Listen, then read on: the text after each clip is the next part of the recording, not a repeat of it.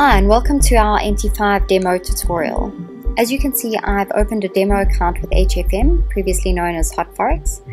Today I'm going to run through how to change your chart options and settings, how to add instruments to your watch list, how to change time frames and zoom in and out on your charts, how to add indicators to your charts, how to add volume indicators to your charts, and then how to enter a trade. And as we mentioned in our podcast, we are doing MT5 instead of MT4 because MetaTrader has actually stopped offering licenses to brokers for MT4. If you want to hear more about where we mentioned this in our podcast, you can go to fxscouts.com. Once you've opened a demo account, as I've done here with HFM, you may want to change your chart options or settings.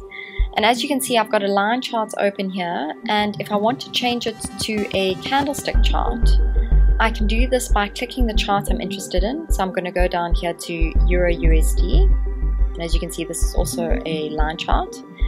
And I'm going to then click on the candlestick options on the menu at the top.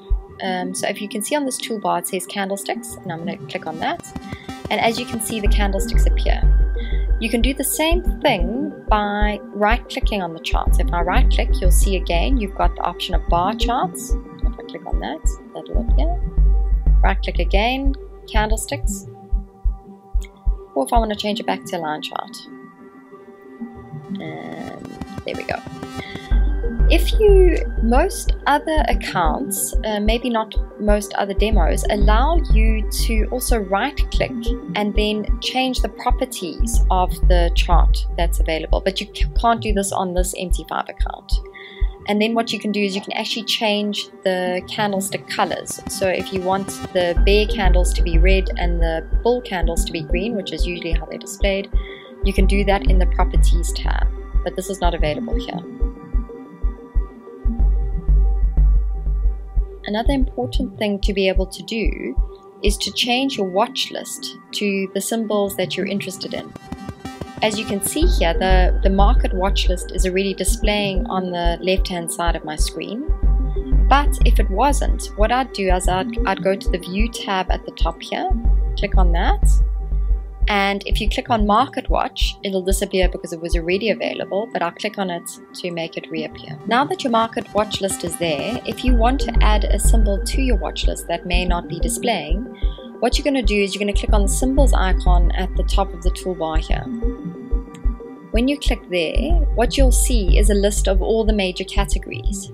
So for example, if I wanted to add, let's say, Ethereum to the list, I would click on Ethereum, and here you'll see it gives you all the information. It is a crypto, it has certain swap fees, as you can see over there, and then it shows you the trading sessions that are available. And I'm going to click show, and you'll see it appears on this in the watch list at the bottom of the watch list here under Bitcoin. So it's as simple as that. There's another way to add symbols, and what you can do is you can click to add here at the bottom, and then you can simply search for a symbol. So if I type in, let's say USD, let's add gold. Great, now it's just added to the watch list here. You'll also see that there's another tab. So there's the symbols tab, which just shows you the symbols that you're interested in, but you can also click on details. And here you will find the price information for gold, for example.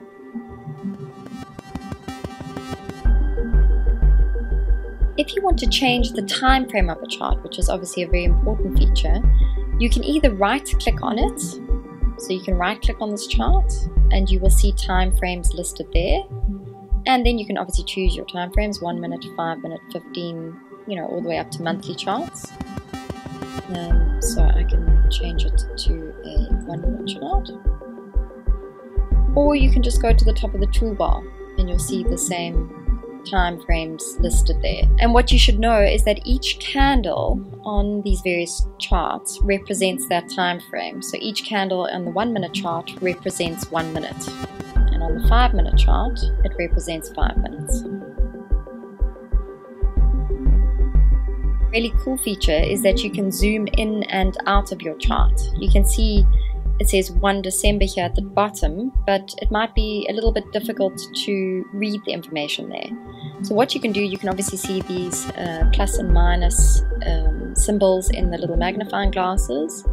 And if I increase the zoom, it's obviously easier to see what's going on here.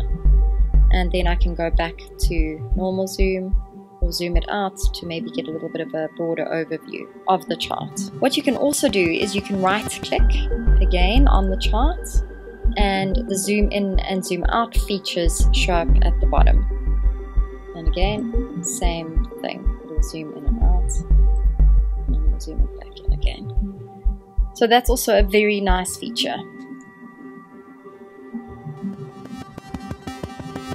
Another important part of trading is to be able to add indicators to your chart. So if you want to add an indicator, simply click on the chart that you want to add the indicator to. So if I choose Bitcoin, what I'm going to do is I will go to the Insert tab at the top of the platform here, and then I will click on Indicators. And I'm going to choose from, you can obviously see there's a wide range of indicators you can choose from: trends, oscillators, volumes, or Williams.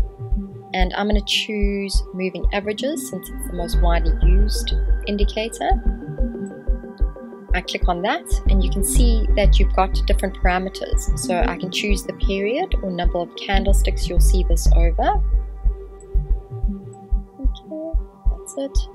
And you can choose the type of moving average. You've either got simple and exponential are the sort of mainly used moving averages, and then you also have smooth and linear weighted. I'm going to choose an exponential indicator, and I'm going to click, oh, you can also look at visualization. So it shows on all time frames, as you can see, or you can choose the specific time frame you want it to display. So I wanted to display on 1 minute, I will do that. But it's helpful to have it across all time frames, especially if you can have different charts up at the same time. And you click OK, and as you see, it displays there. Then you can also right click and do the same thing. Click Indicators List. Just move this up a bit.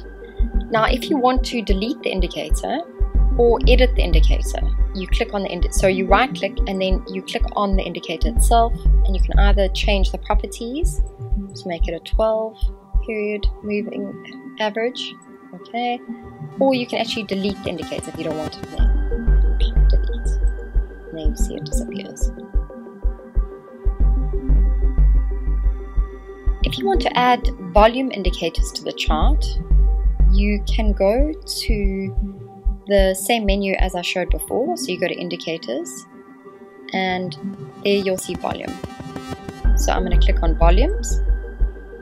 You can choose the parameters and the visualization, again, which time frames you want it on. I'm going to leave it as 1. And there we go. You see the volumes are displayed at the bottom of the trading platform here. If you want to get rid of the volumes, you can right click on the volume here, go to Indicators, again select Volumes and delete, and off it goes.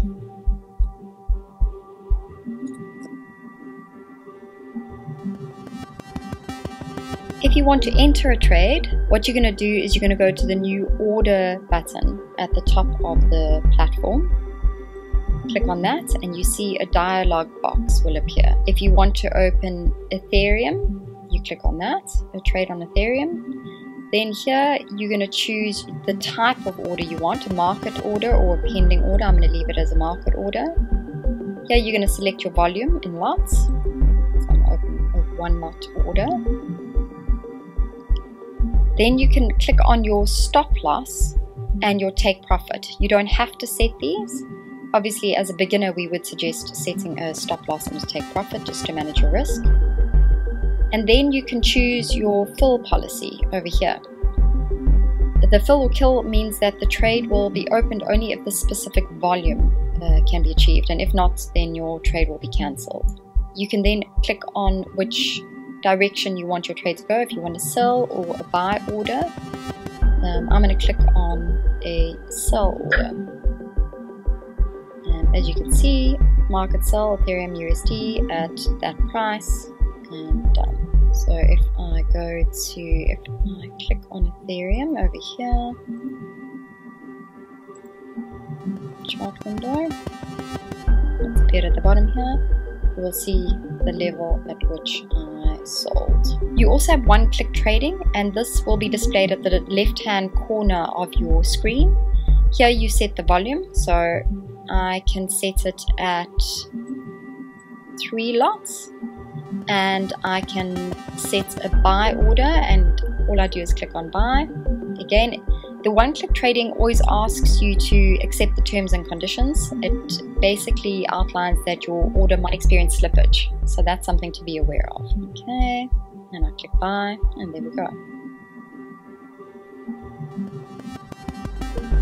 If you don't find these at the top left-hand corner of your chart, you can go to options and select one-click trading. Let me do that again, and then again it'll send this dialog box, and you'll have to click that you accept the terms and conditions and click OK. So I've now gone through the basics of MT5, the very basics of MT5, and I think Chris has done a little bit more of an explanation on CTrader. CTrader is obviously our preferred platform, but a lot of brokers don't offer CTrader.